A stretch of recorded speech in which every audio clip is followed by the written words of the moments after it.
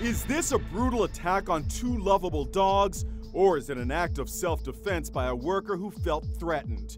That's the debate raging today after video of the guy hitting two dogs with a pipe wrench went viral. These are our family pets and they mean a lot to us, and we're just glad that we didn't lose them that day. The worker appeared in the backyard to disconnect the family's gas, supposedly for non-payment. As he walks by the pool, the dogs named Flash and Shudder come up to him.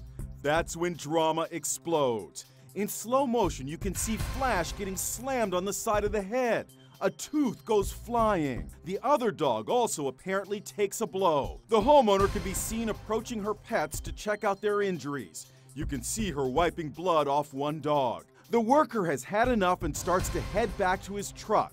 One of the Weimaraners approaches, but doesn't come so close this time. Once more, the worker swings his wrench. When I saw the video, it made me sick to my stomach. Homeowner Marina Willcox showed Inside Edition the injuries to Flash. So right here, he got his canine tooth knocked out that's broke off at the jaw level, and his jaw's got a slight infection. They're gonna do surgery on Friday. Marina Willcox says she and their sons, 4-year-old Mason and 18-month-old Miles, watched everything from the window. I was terrified, I was scared, I had no idea who was here. Marina Willcox says the gas bill hadn't been paid because of a mix-up with the automatic bill payment set up at the bank. The worker apparently ignored or didn't see the "Beware of Dogs" sign posted at the gate.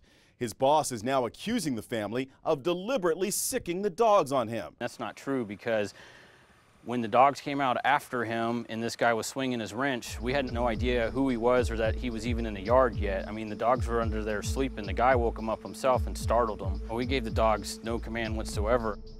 The worker's boss told us he had only a split second to decide what to do and feels bad about what happened, adding he's never had any kind of previous altercations. Meantime, the local police department says the Animal Cruelty Division is actively investigating the incident.